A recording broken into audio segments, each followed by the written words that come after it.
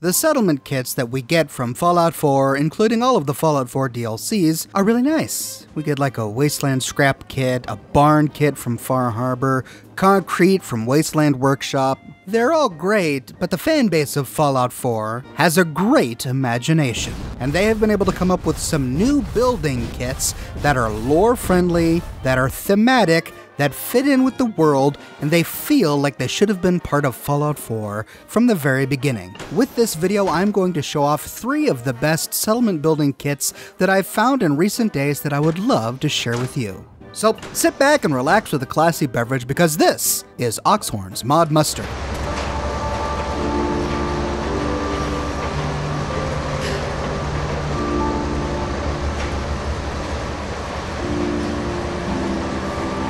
You'll have to forgive me, ladies and gentlemen, I'm getting over some sort of cold, so my voice doesn't sound the way it normally does. I beg you to bear with me. But first on the list today is Symbiotic Settlements by Warmock. This kit gives you a new estate tile set that allows you to build beautiful brick buildings with pre-war downtown Boston roofs.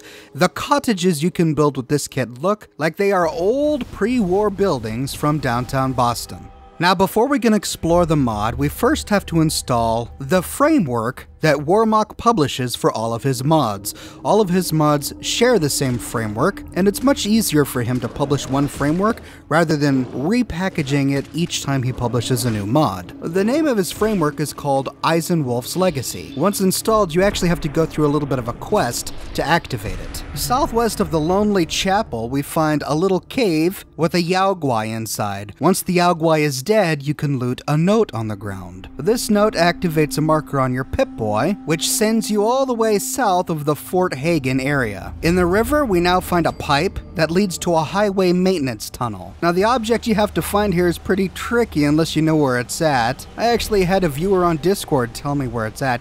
You gotta look at this Vault-Tec boy safety sign and follow his finger.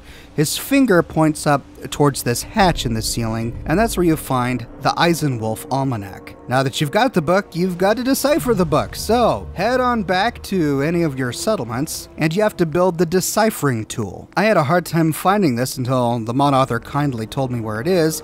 At the moment, it's in the Power Miscellaneous section of your build menu. You're gonna find a terminal called Text Scanner. Now, the mod author told me that he may be switching this to the special menu, so this may change in the future. Once you build the text scanner, power it with electricity, and then activate it like a container, and trade the Eisenwolf Almanac. The machine beeps and whirs and makes a bunch of noises. You complete the quest and you get a notification that the framework has been successfully installed. Now that that's done, we can explore Symbiotic Settlements. You find the new kit in Structures, Symbiotic Settlements. There are 6 new menus: Interior, Infrastructure, Shops, Estate Walls, Estate Roofs, and Flower Power. All of these come together to build really cool new buildings. You can snap the new brick walls to any foundation just like you normally would. To make the set look best, the mod author kindly provided some brick corners. It can be tricky to get these to snap.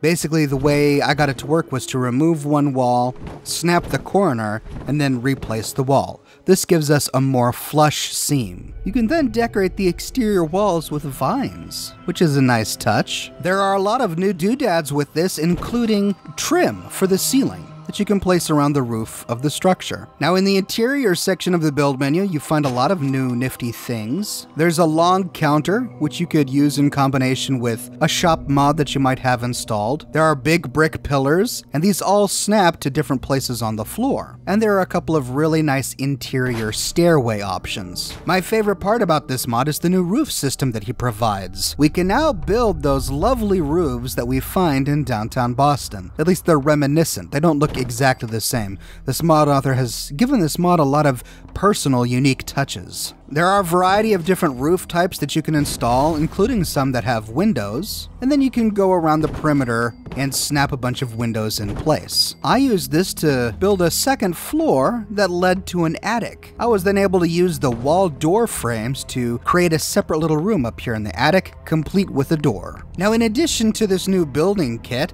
the mod author has provided a bunch of cool little utilities. He includes these battery boxes. These provide electricity, but only during the night. He provides a roof garden plot. You can place these on the flat roofs that you build with this mod, and then inside the planter, you can plant any of the normal crops that you normally find in the game. Now, one unique system he has is actual sewage plumbing. Before you can place toilets and sinks, you actually have to place sewage pipes, which I think is a great little added touch. I found it to be a tad tricky to place, but with a little bit of patience, I was able to get my sewage pipe in just the right angle. Then you can take your sink that comes with the mod and snap it right to the pipe. And then directly next to it, you can snap a toilet. Now, before these toilets and sinks work, you then have to build a sewage plant. This is a completely unique model that he conjured up. It requires 6 electricity. So while we're at it, let's go ahead and use some of these solar panels. That's right, this mod comes with brand new solar panels, and these solar panels only provide electricity during the day, which of course makes perfect sense. Another lovely touch.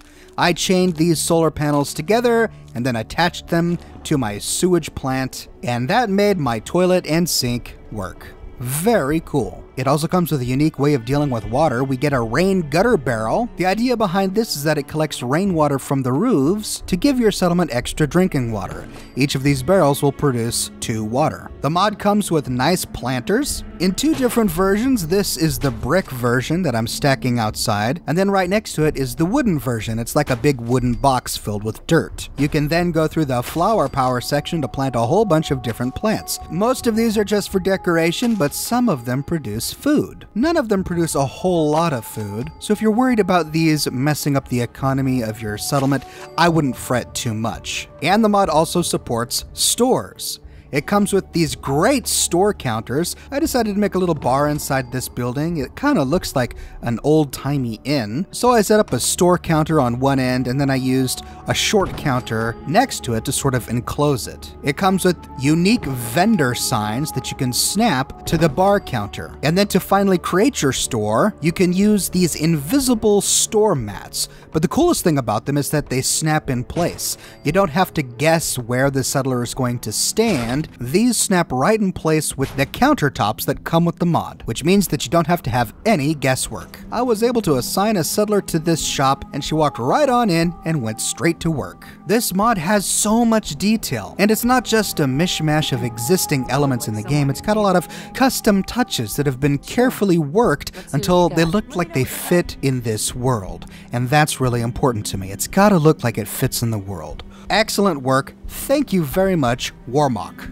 Next up is Thematic and Practical by 5like. Now, I know I've talked about this in the past, but wait, 5like has made a huge update to his mod, and there's a whole bunch of cool stuff here that you've never seen before. This mod is old. It was first released on July 8th, 2016, but 5like cares about this mod and the people who use it so much that he has been updating it with new features ever since he released it. And I love it when mod authors do that. I really dislike it when mod authors will release a part of a mod or an unfinished mod and then abandon it, or if they ever change it, they upload a brand new version, leaving everybody who downloaded the previous one kind of in the lurch. That's not what 5like has done. He's continuing to update the exact same mod that he published almost a year ago, and each update contains lots of really cool new stuff. Let me show you some of the stuff that he's been working on. 5like plans to come out with a kit for each faction in the game. You can see by the icon he chose that he's got all of the different faction flags.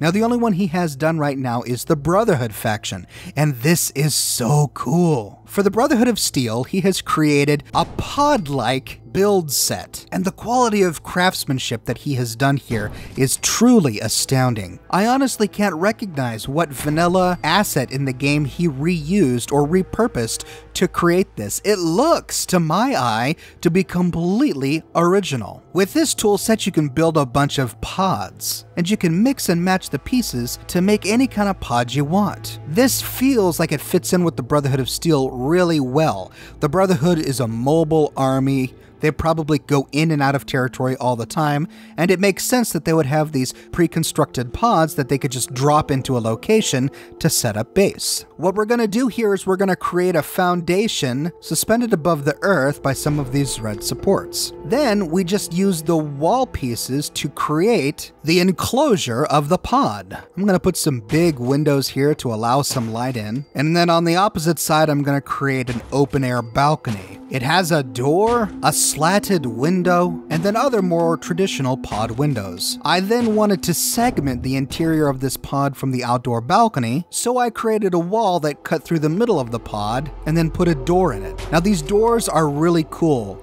They slide open just like the doors that we find in some of the abandoned skyscrapers in Fallout 4, but the coolest thing is that they're scripted to automatically close. You don't have to close them on your own. Now they automatically close behind you. I love it. I found working with this pod toolset to be extremely intuitive. It just worked. I didn't have to think about it. I knew exactly what each piece was for. It made a lot of sense. I can hop on up here and then put all of the different roof pieces together. We're going to leave that balcony open, because I want that to be an open air balcony. And now that our pod is built, we can go through some of the decorations. He's included a bunch of really cool bunk beds, which of course is what you would find in a military bunker. Each of these beds is either one or two-sided. The two-sided ones, I guess, are going to be useful for placing in the middle of a room, and the one-sided versions would be useful for placing against a wall.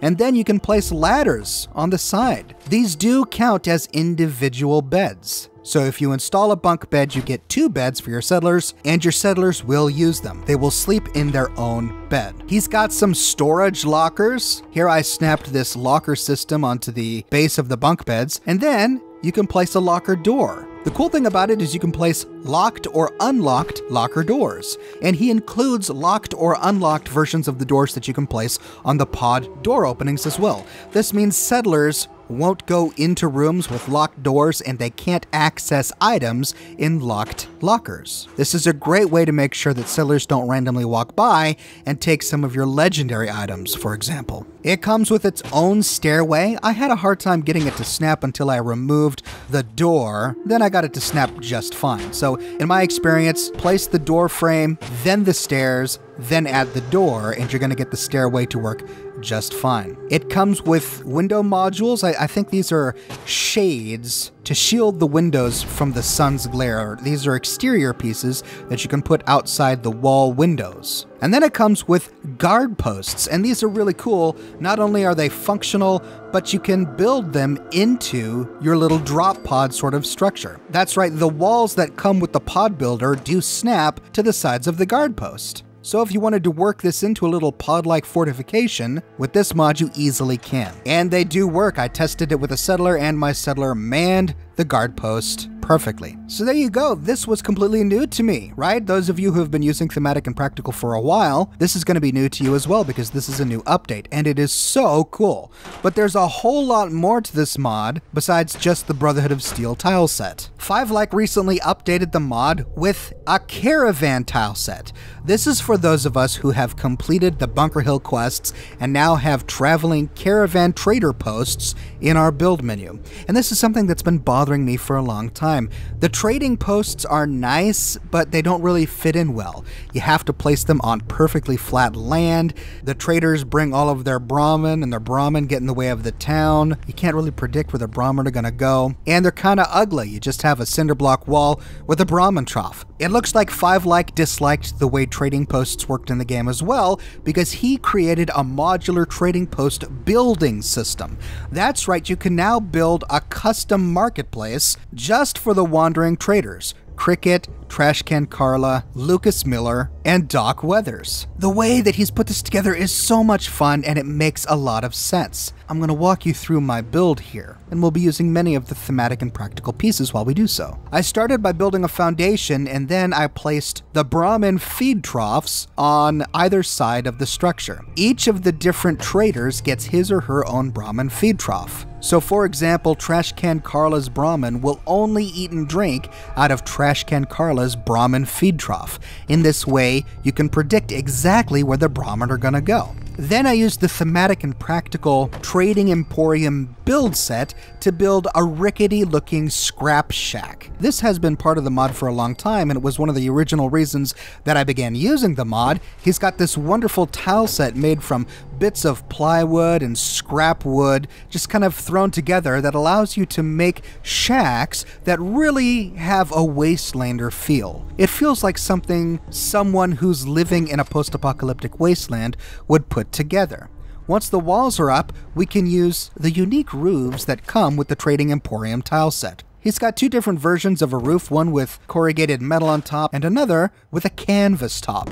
And you can mix and match these any way you see fit to really create some unique looking roofs. He even has some small triangular pieces that you can use to fill in the gaps. This guy has thought of everything. Once you like your roof and your walls, now we got to make a place for each of these wandering tradesmen to set up shop. I imagine this similar to the way Bunker Hill deals with it. When you finally get Bunker Hill as a settlement, you'll notice that these wandering traders will walk into the middle of Bunker Hill and then stand behind one of the counters, and I thought that was a really nice touch. With this mod, now you can give a custom place for each of these wandering traders. Each trader is going to have his or her own unique items. So let's build a place for Trash Can Carla first. The first thing we need to put down is Carla's trade post. This looks like a stash of caps. This is basically a lure. It attracts Trash Can Carla to this location.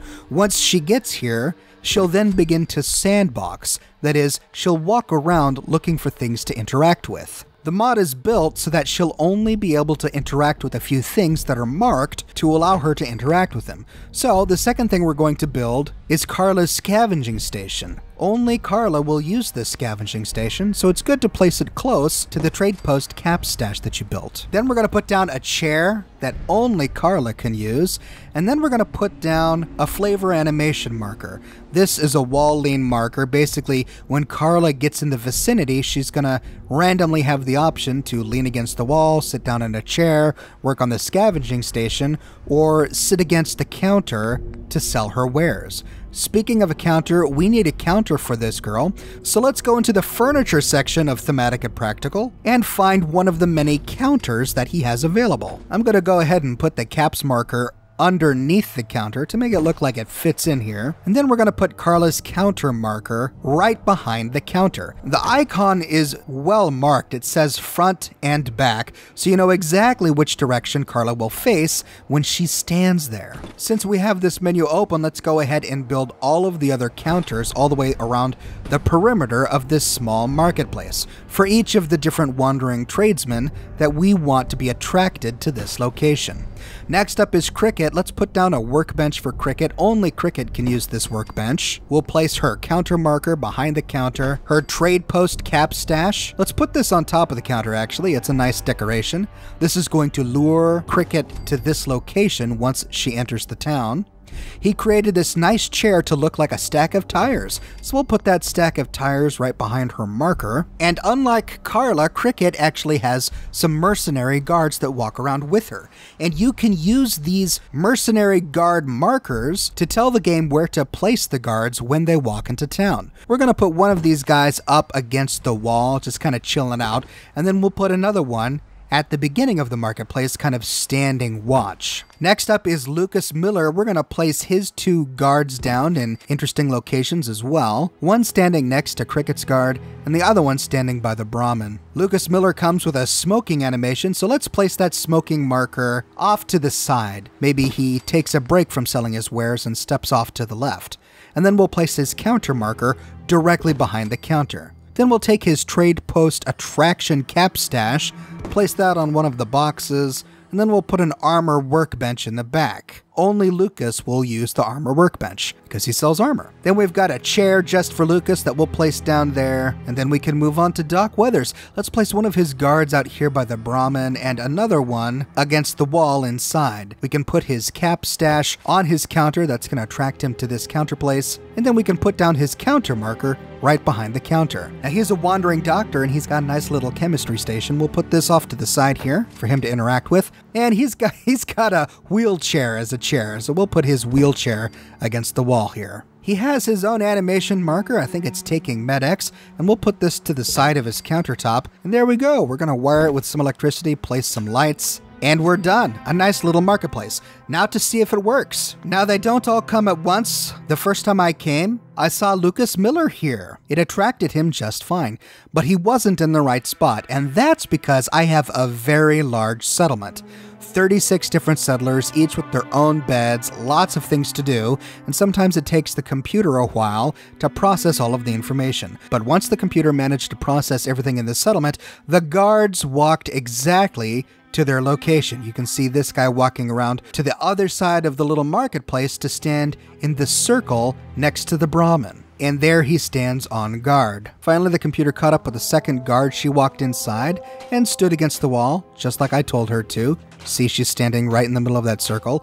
And Lucas Miller was attracted to his cab stash, and then he began to sandbox. He walked over to his armor station and began to repair some armor. And he works just like he normally does in the game. You can talk with him and barter with him. I came back and tried it again, and this time it was Cricket. Sure enough, Cricket's Brahmin was attracted to her stall. I made a mistake. I had a pylon in the way, and I put the trough down the wrong way, so I fixed that, and then the Brahmin drank the correct way from its trough. It took a while for Cricket to figure out where she needed to go because my settlement is so large, but eventually she went behind the counter and manned the counter space. Wonderful. Now we've just scratched the surface with Thematic and Practical. This mod comes with a lot of really cool furniture that looks scratch built. He has a wide selection of beds made from cinder blocks, crates, plywood, dirty mattresses, and a whole bunch of stuff.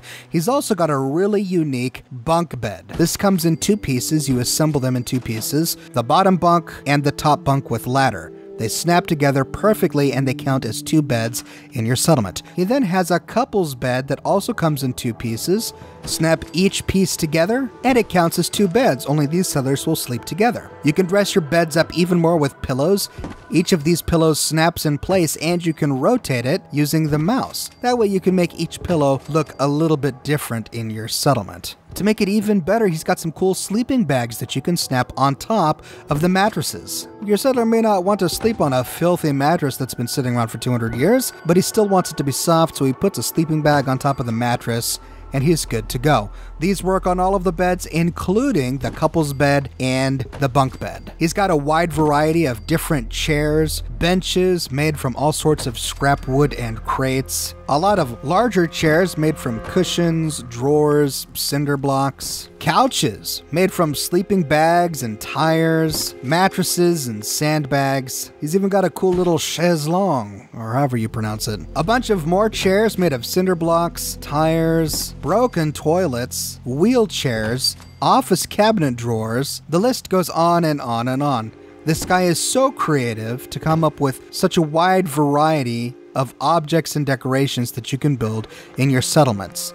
Coffee tables, full-size tables, shelving units that attach to the walls, large standing shelves, a dresser, a big cabinet for food storage, and then he tops it all off with guard posts. These are some of my favorite guard posts that come with mods, because these guard posts look like they've been cobbled together from rusted out cars, cinder blocks, barbed wire, and scrap wood. And they work flawlessly. I have yet to have a problem with any of these guard stations that come with the mod. Settlers will walk up and man their post dutifully. And then he's got a wide range of other scrap decorations, a huge selection of plywood that you can choose from, crates, shipping pallets, cinder blocks, barrels, old tires, and big rusted out cars. He even has a cute little doghouse, which I think is a great touch. What a wonderful little kit, and I'm so pleased that 5like is continuing to update this mod after all this time.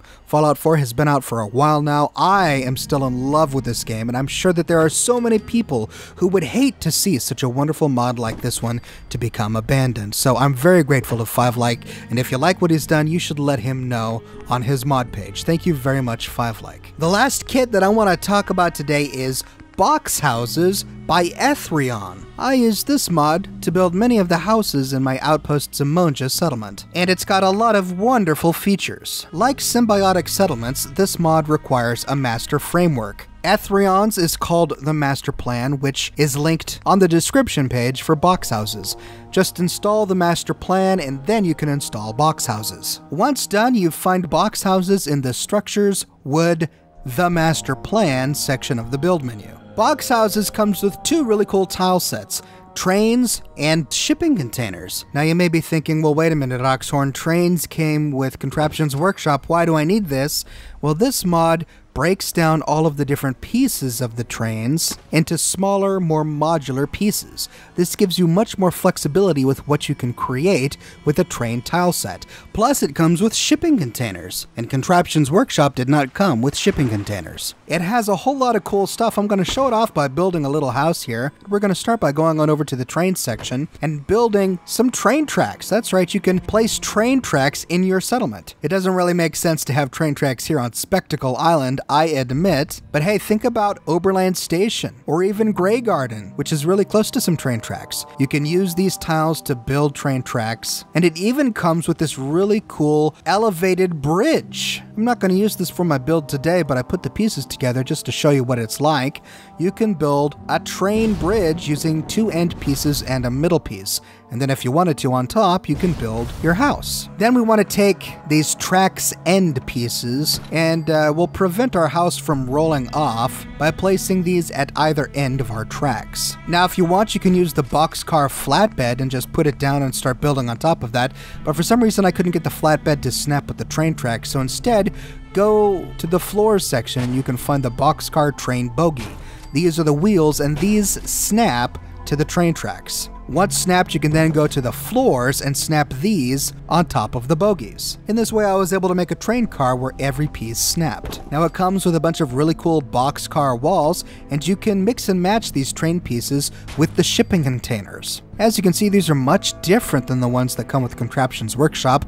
These have doors cut in them so that you can snap door pieces, and it even comes with some windows. But let's go over and try some of the shipping container pieces. The cool thing about these shipping containers is that they come in a variety of different colors: red, white, blue, green, orange, and yellow. And he even has a small category of boxcar crate furniture, which is a bunch of little metal crates that are used as stools or chairs. Now, we already built a floor with the train set, so we're going to go straight to walls, and I'm going to use the green tile set to build some walls. I want to make a double-decker boxcar house, so I'm going to put my ladder down just so that I know where I'm wanting to go, and then I'm going to use the half-a-crate roof to build a roof around this ladder. Then we can just build walls as normal. This is a double door that's great for the end of the boxcar, and then I have another door opening on the side. I'm going to mix and match a few pieces. I'm actually going to use the boxcar windows inside this shipping container, just because I want to have some nice windows, and then we can finish it off by building a roof. Now let's build the other boxcar that attaches to this ladder. We'll use the boxcar floor for that, and then I'm going to make a nice little balcony with the yellow shipping container set just outside the ladder. You can then build some railings. Each of these shipping containers comes with railings that you can put down to make a little bit of a balcony. Now that my balcony is done, I can go back to my orange container and flesh out the walls. I'm going to put down some boxcar windows just so that I can see the sea, place down our roofs, and then we need to put down some supports. It does come with some boxcar supports, and they do snap, but sadly the supports don't snap to themselves, but that's okay. With Place Everywhere, we can sort of fit them in the right spot so that the supports look like they go all the way to the ground. Alternatively, you could use something like the scaffolding set that comes with Contraptions Workshop, because these floors do snap to the scaffolding set. This is what I used for my Outpost Zamonja settlement build. Lastly, we need to finish the entrance, so let's put a staircase that comes with the mod and then place a nice big red door on the side of it. And there you go. We've got a little shipping crate slash boxcar home on the train tracks. We can head on up the door, open up the back doors, look out the windows, hop on up to the balcony, see the sights, and isn't it beautiful? A lovely little toolkit. Thank you very much, Ethrion. And there you have it, ladies and gentlemen. Those are 3 of the best settlement toolkits that I've been playing with recently that I wanted to share with you. Again, sorry for the quality of my voice in this video. Never fear, ladies and gentlemen, I hope to be getting better really soon, and my voice will return to normal. Thanks for bearing with me. Let me know your thoughts in the comment section below. What do you think of these toolkits? Do you think they fit into the game really well, or do you think that they're out of place? Let me know in the comments. I read all of your comments, and I use your comments as inspiration for my future videos. If you'd like to download these mods, I link to them in the description of this video. I play on the PC. I don't own an Xbox or a PlayStation 4, so I can't tell you if these exist on those consoles, but I do know that there are a number of really cool kits that you can download for consoles, and I encourage you to share your favorites with each other in the comments below. And did you know that I have a t-shirt shop? That's right, now you can check out my Teespring store where you can find a bunch of t-shirts, hoodies, mugs, and a bunch of other doodads that have Oxhorn images or Fallout 4 inspired images and quotes. You can find a link to my shop in the description below. And if you like what I do and you want to support me in a more personal way, consider becoming one of my patrons on Patreon. Patreon subscribers get access to a private channel on my Discord server, as well as a bunch of other cool Oxhorn perks. But more than anything, ladies and gentlemen, I'm just so glad that you're here watching this video today. Thank you so much for watching, and I'll see you tomorrow morning, bright and early, if I'm feeling better, which I will be, with a brand new video.